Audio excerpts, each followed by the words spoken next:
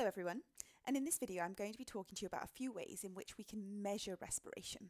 So experiments that we can do to look at the rate of respiration under different circumstances. The first way in which we're going to talk about measuring respiration is using a piece of apparatus called a respirometer. A respirometer is a piece of apparatus that takes advantage of the fact that when organisms respire, they take in oxygen from the environment. So they're removing a certain volume of gas from the environment. Obviously, under normal circumstances, organisms would take in the same volume of oxygen as the volume of carbon dioxide that they would release, and so the overall volume in a particular area would remain constant. But if you can add something to that environment that would absorb the carbon dioxide that was being released, you can measure the volume of oxygen that's being removed by measuring the change in volume of gas in the area, and that's what a respirometer does. So we add a substance called potassium hydroxide. Potassium hydroxide solution absorbs carbon dioxide, and we can use that therefore to measure the volume of oxygen that's being uptaken by a particular organism. So let's look at the layout of a respirometer. What do we need?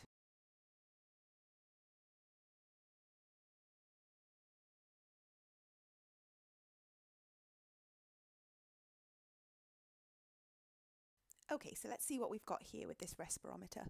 So we can see here in test tube A, we've got potassium hydroxide solution. Now, there are two ways you can set up test tube A. In this one, you can see that I've put this wire cage, and in it there is an inert solution, which is exactly the same volume as the solution of the living organism on the other side, which in this case is seeds, but it could be anything. Instead of using an inert material that's the same volume, you could use water to the same volume. What matters though is that it's the same volume.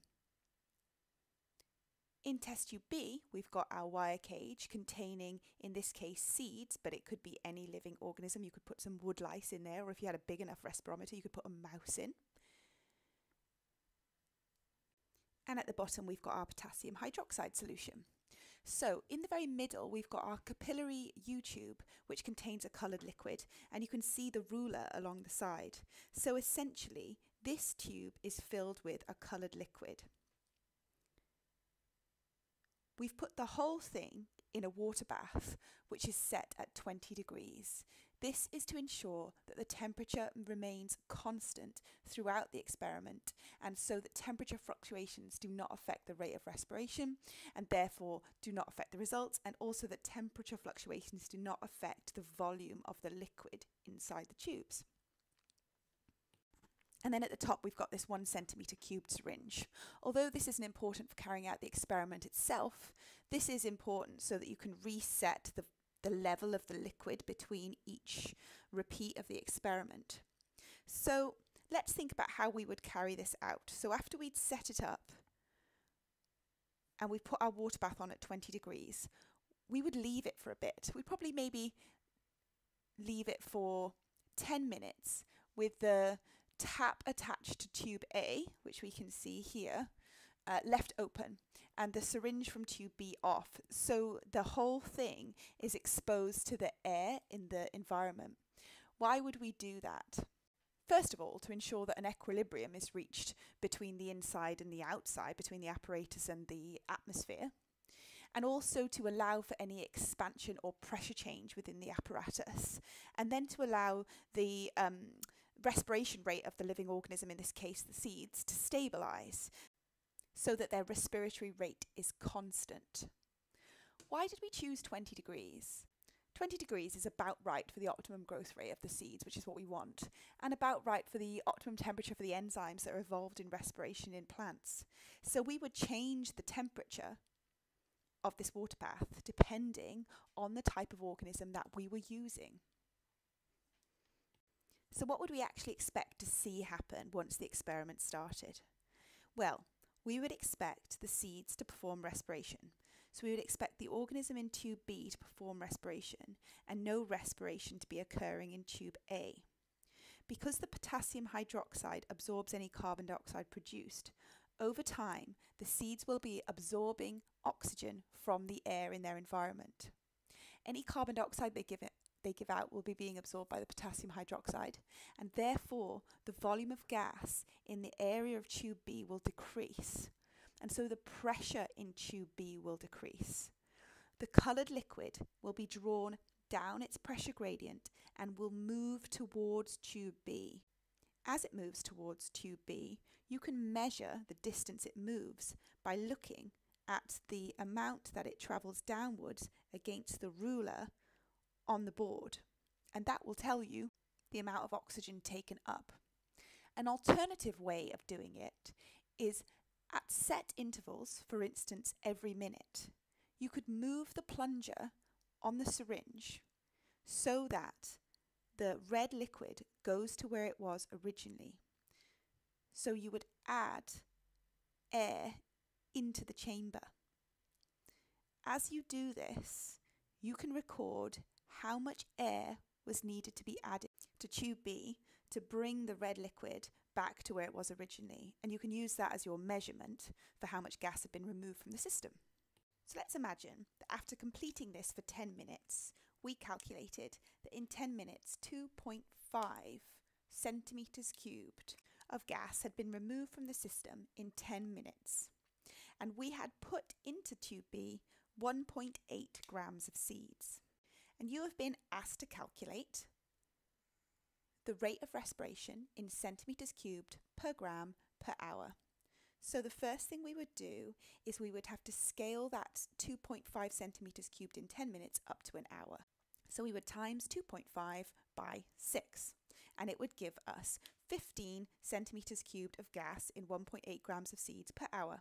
But we need to turn that into 1 gram of seeds, so we would do 15 divided by 1.8, and that would give us 8.3 centimetres cubed of gas per gram per hour. If you were asked to calculate it per minute, we would just divide it by 10 at the very beginning instead of timesing it by 6. Always make sure you check the units. We can use machines like this to measure something called the RQ value. RQ stands for the respiratory quotient. This equation is RQ equals volume of carbon dioxide given off divided by volume of oxygen taken in. So if we just remove the potassium hydroxide solution that absorbed the carbon dioxide given off, we would then be able to calculate an RQ value.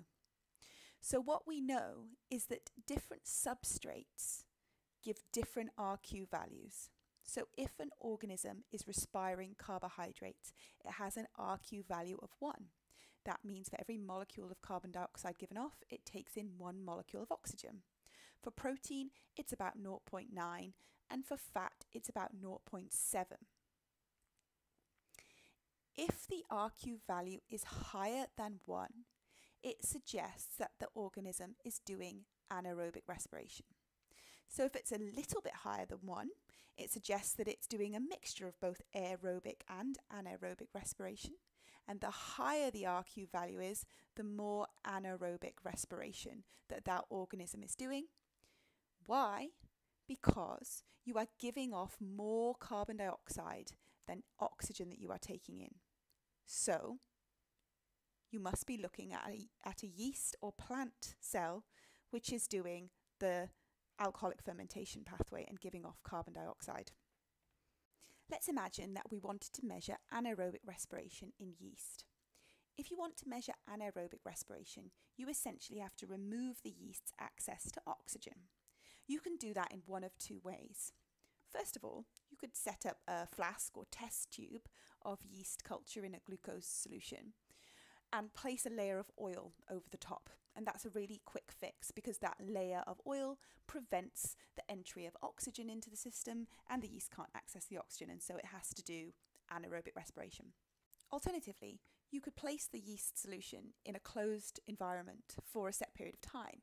So you could place them in the flask for 1 hour or 2 hours before starting your investigation, and you would know that all of the oxygen will have been used up in that time, and so the yeast will have to rely on anaerobic respiration. So let's take a minute now to look at both of those examples. Okay, so let's look at experiment A. So we can clearly see that the layer of oil is preventing the entry of oxygen into the yeast glucose solution. So the yeast has no access to oxygen, so it's forced to do anaerobic respiration, and we know that it's producing ethanol and giving off carbon dioxide as a waste product. That carbon dioxide will be trapped in the gas syringe. We can measure the volume of gas in the gas syringe over a set period of time in order to indirectly measure the rate of respiration. If we collected 10 centimetres cubed of gas over a 60-minute period and we had 5 grams of yeast in our yeast solution, we could use all that data to calculate the centimetres cubed per gram per minute. And that's quite a simple calculation. We would also expect that over time the gas production would decrease. And let's think about why that would happen. Well, respiration relies on resources. In the case of anaerobic respiration, it's relying on a supply of glucose, and over time, glucose as a substrate will run out because it's all being converted into product. So as the glucose reduces, so as the substrate concentration drops, the rate of reaction will drop because it will lower the number of successful collisions between the enzyme and the substrate. Never forget that everything in biology is enzymes. The answer is always enzymes. Everything in biology is controlled by enzymes, so you've got to link things back to the things that affect enzyme activity. pH, temperature, enzyme concentration, substrate concentration. If these things change, these things will affect the rate. Let's just imagine if we were to get rid of that layer of oil. So now the yeast has access to oxygen. It's still going to be a finite amount of time it can do respiration for because it's going to have a finite supply of glucose and a finite supply of oxygen. But we would not expect the gas syringe to move at all. Take a minute to think about why that is.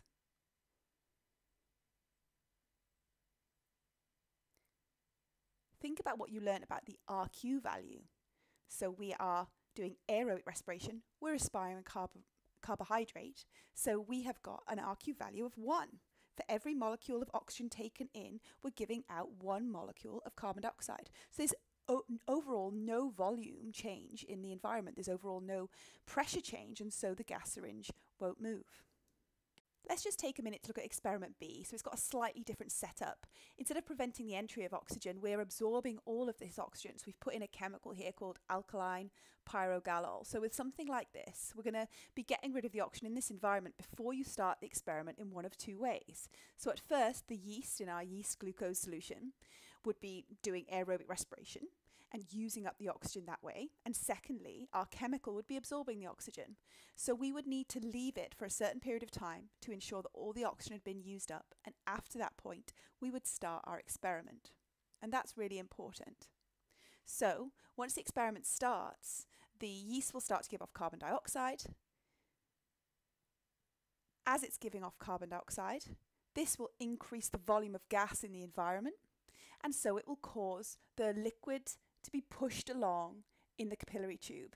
And the movement of this liquid is the way that we can determine the volume of carbon dioxide given off over a period of time. Now, there's a little bit of maths you might be expected to do here. So this is called a capillary tubing. So this is a circular tube. So you can kind of think of it like a cylinder. So in order to calculate the volume of gas that is being created, we need to think about how much of this cylinder is being filled. So let's imagine that over a period of time, the coloured liquid moved 2 centimetres. So let's say it moved 2 centimetres in 10 hours. And we knew that the diameter of the lumen of our capillary tube was 1 millimetre.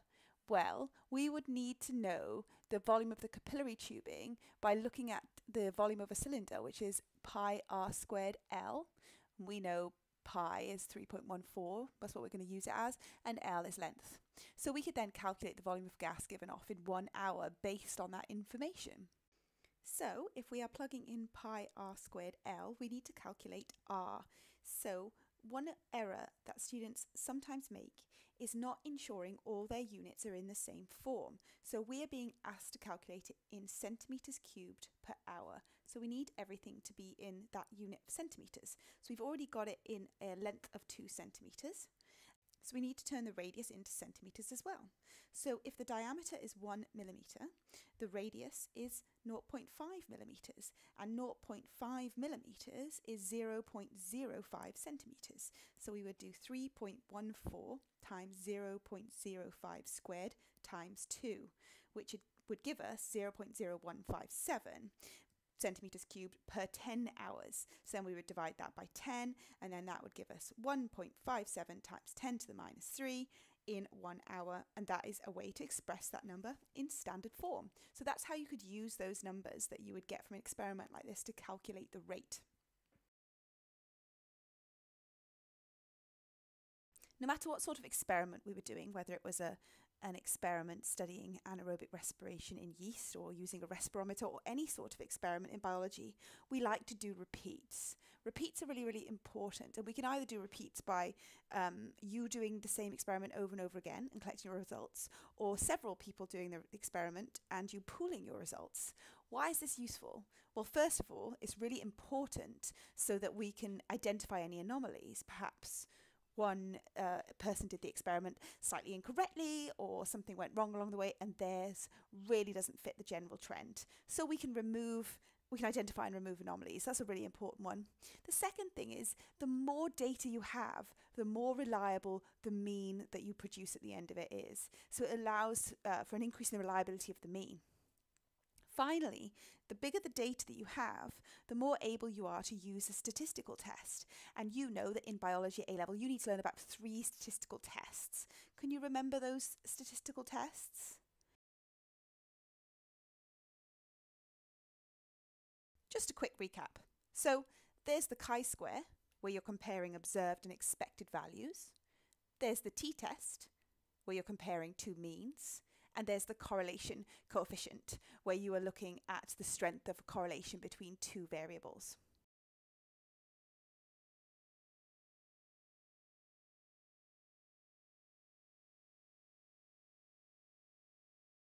One other statistical test that you might carry out, or you might talk about a lot in biology at A-level, is standard deviation. Standard deviation is something that you'll have come across lots of times before, so I won't bang on about it too much now.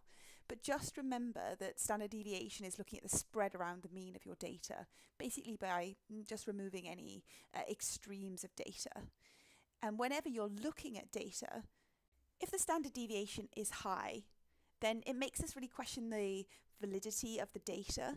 So we perhaps wouldn't trust data so much if it had really, really high standard deviation, because it would suggest there was a huge spread around the mean. It would suggest that our data was not very precise, so it wasn't very clustered around our mean.